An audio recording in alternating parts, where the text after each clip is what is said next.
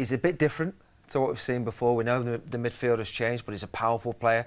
I like his willingness to get back in that position. I think that's important. He does drift out towards that right-hand side. This is brilliant. Look at that. He wins the ball, halfway line, driving forward, creates a little opportunity for Luis Diaz in that position. Reactions again, working hard, not letting Chelsea get out easy.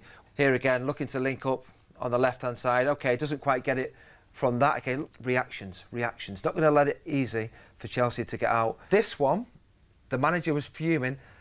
How is that a free kick? It's just not a free kick. He's gone down easy. Núñez is in. That's to win the game. That was really frustrating, but good pressure